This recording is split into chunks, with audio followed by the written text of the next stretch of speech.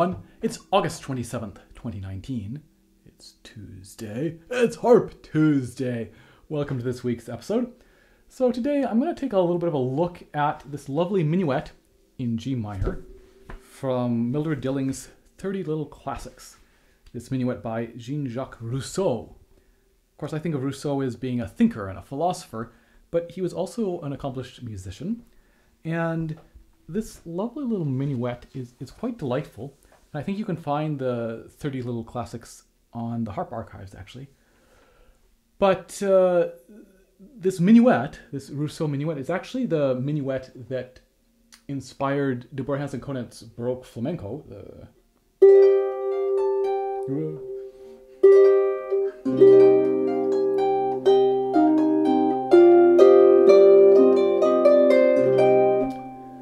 Though she encountered it in Samuel Milligan's Medieval to Modern, Volume 1, if I'm remembering correctly. But anyway, it's a lovely little tune, this little minuet, and I thought I would take a look at it. Let me just get my levers set again.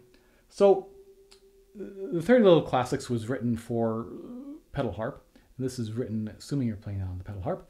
But if we're playing on the lever harp, it's actually easier because we don't have to worry about this F sharp and F natural that keep coming back again.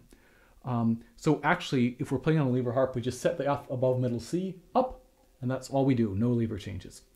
And it's quite a simple little piece that really, in a sense, there are only 8 bars to it. So there's this little phrase.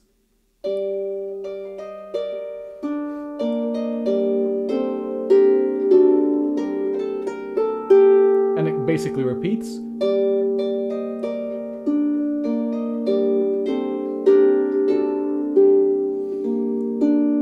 And then we literally repeat. So there, 4 bars, almost a repeat, and then these next 8 bars are the same, and then we get this middle section, this little.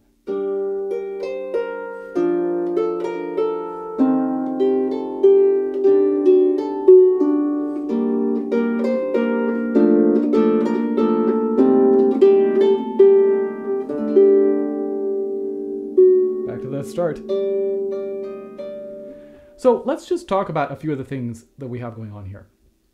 So we have this lovely little set of thirds. So great practice because we get to play a third and then we close and open up back to that same shape, getting used to finding in the air the shape of a third, where we're skipping one string in between the fingers. So especially if you're playing this slowly, all these thirds are a great spot to think about some wrist movement, hinging at the wrist, getting away from the strings a little bit, and then falling back down again, which is very important. You don't want to go like this and not fall back down and eventually end up like this. You want to make sure each time you fall back down. Of course, as it goes maybe a little bit faster, it's not super fast, but it has a certain flow to it. A minuet is a very sort of elegant dance, and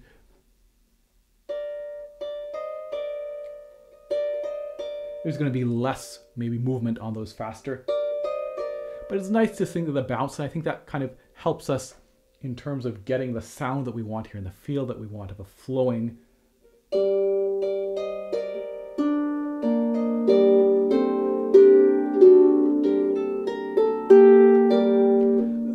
Beautiful, beautiful little piece. This is kind of interesting here because we're connecting. I think we're probably going to place 1 and 2 here. But we're connecting across the phrase because the phrase ends here. And so it kind of would be nice to just, that's how it's almost like a stop. This is the end of the sentence because now we're starting again.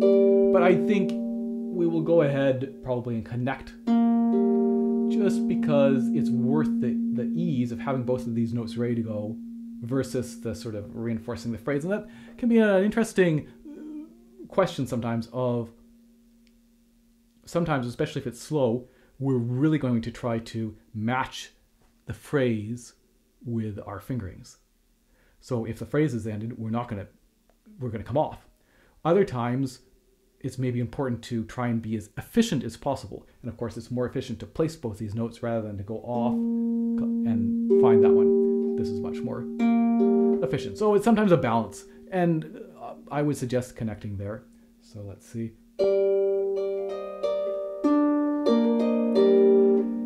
And kind of thinking about how we want to shape this phrase. We have this 4-bar phrase, right? From here to here is one big, long sentence, as it were. And in a way, this 8-bar phrase is actually an even larger sentence. So this is the end of this phrase, but in a way, there's a bigger phrase that goes all the way here. And then this lovely left-hand note comes in, and thinking about the balance between the two hands. It's not part of this upper voicing, upper tune, but it's a very important note because it's the missing downbeat that the right hand's not going to play this time.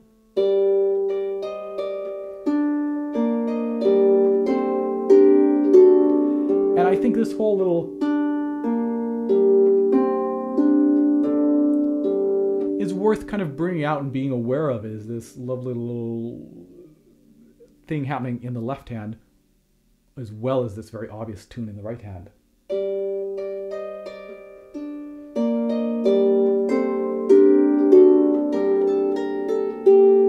So I think we have this, we get it again, and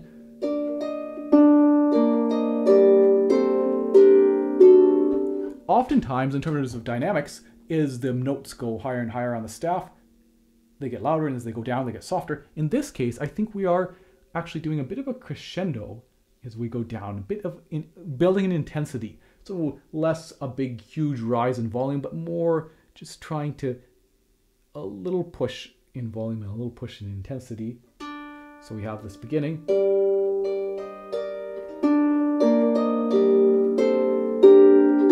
So maybe not even that much, but and this, thinking about how this building and then coming back down again. Again, just subtle stuff. We're not doing big huge rises and falls, but just trying to give it a certain extra direction so that it's not just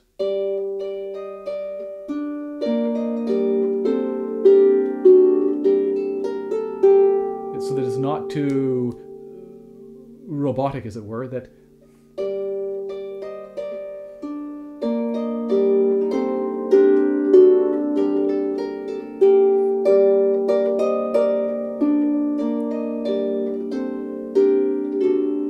second time, so I would totally ignore this forte. I don't think that's appropriate at all. And the second time, I think this little descending line, we are getting softer, right? So we've come up here.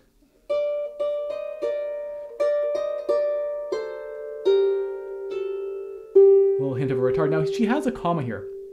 And it's always a little bit confusing sometimes whether a comma is a fingering indication or a phrasing indication, because is a sort of universal symbol across all instruments. A comma is a breath mark and an end of a phrase. If you're playing a wind instrument or if you're playing a bowed, an instrument that can sustain a sound, you would not hold that note into the next one. You would come off. And generally it means that that's the end of a phrase.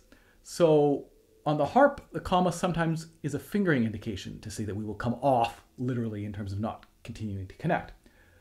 For me, when I publish music, I try to be very specific. So oftentimes I will use the comma as a fingering indication, but I'll mention at the beginning of the piece that I'm only using it as a fingering indication. It's never a phrasing indication. In this case, it is a fingering indication, but maybe it's also a phrasing indication. And of course, this is Mildred Dilling's take on this minuet in G minor, this minuet, whether Rousseau. So whenever we're looking at music, right, whenever we're reading music, we're trying to decipher these notes, and we can try and figure out what the composer might have intended at that point in time when this music was printed. They may have changed their mind later on. In this case, it's kind of, we're trying to figure out maybe what Mildred Dilling wanted, and was that actually what Rousseau wanted, right? So sort of a couple stages of removal. And I think we always want to build for ourselves a sense of what sounds appropriate to us, so that in the end we have to trust ourselves in terms of, okay, I'm not sure this is what's intended, or I think this is what's intended, but I don't agree with it, or whatever. Just that the ultimate arbiter is our ear and what sounds good to us. In this case, there's a clue later on over here that either Mildred Dilling or Rousseau might have intended that this is a bit of an end of a phrase, and that these are pickups into this next bar. So that instead of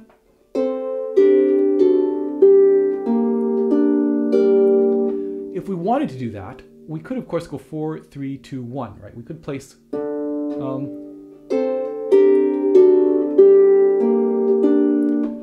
so again, that would also lead one to think, well, maybe the intention is for this to finish mini fermata, and that like little pause, and then we go on, so that, and again have these become, instead of the tail end of this phrase, and then breath, here we start something new, that it finishes here, mini breath. So who knows, right? It's something interesting to play around with. Again, if we're not trying to make this be a tiny bit of a pause, I think 4, 3, 2, 1 would be more appropriate fingering there, potentially. And then this marking is close to the soundboard. Between the staves means it's for both hands, so we're going to play this repeat of these 8 bars. We're going to play it close to the soundboard.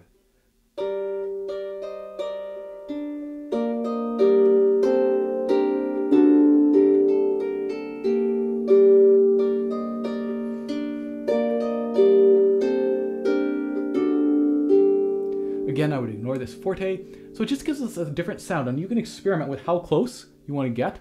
If we get really close, again, we don't want to get so close that we're dropping the thumb out of its normal position. We want that thumb to still be up. And you also, if you get really close, there's the danger of hitting the soundboard as you try and close. Even a small amount down can get a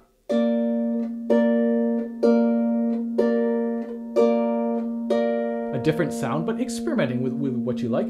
But it is kind of a neat idea, right? Because we've heard these 8 bars. Now we're going to hear them exactly the same again in terms of notes. So it's just giving us a slightly different flavor, as if we were orchestrating it and maybe having slightly different instruments play the tune. And I think it's kind of nice. And then, as I say, here's a clue. She's put a fermata here. And a fermata, right, is it's a stop. It's a pause. We get to take extra time as much as we feel it was appropriate, which again lends the idea that, again, either Dilling or Rousseau saw these notes as being pickups. And again, I think the medieval to modern version doesn't have any fermatas, so I'm more inclined to think this is a Mildred Dilling thing. But whatever, I think it's kind of nice. We'll try it for now. So we've gone a little hard, just we need a little bit more context to think about how much time we're going to take there, and I'll do that again in a moment. And then we have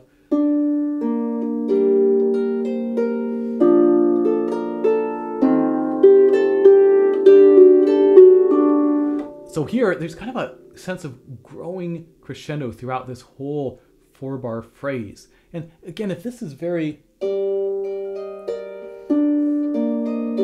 restrained and elegant and dignified, this has a little bit more passion to me, this little, that nice descending bass line. So notice we go from a 5th, G and D, to a 6th.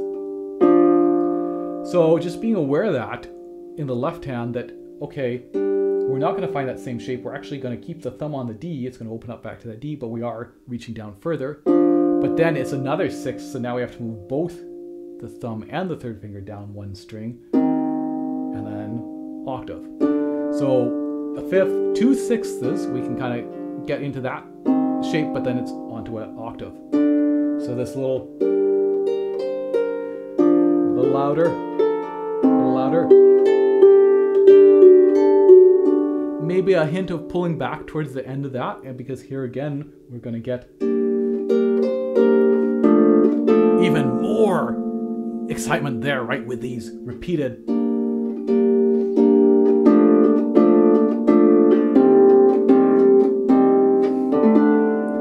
And again, really being aware of the two different shapes we're going to feel in the left hand. Here's this root position to start with, but then we're going to go down. We're going to find that sixth that we found before, plus this, the third up, so it's a first inversion 3-note chord, D minor.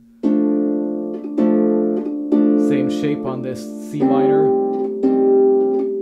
and a 1-5-8 D. A little bit of a break. I kind of like a little bit of a rolled chord there, so we get this.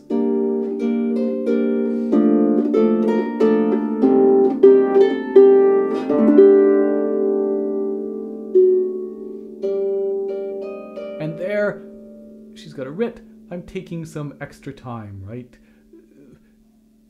Here's a case where this is definitely part of this phrase. It's not a pickup, right? It's the resolution. We have this D suspended, D major in this case, right? Resolving, but boom. So it's, if we could, we'd even crescendo a little bit through that, right? If we could change the, if we were singing or playing a sustained note instrument, and then back down, and then back to.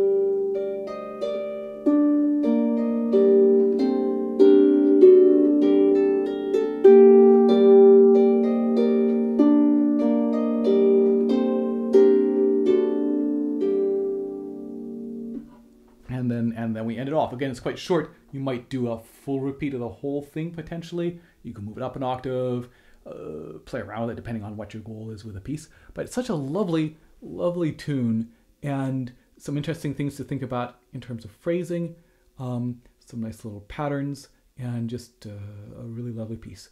So I think to close it out, I'm going to try to play through the whole thing, and I will see you in 2 weeks' time. Cheers.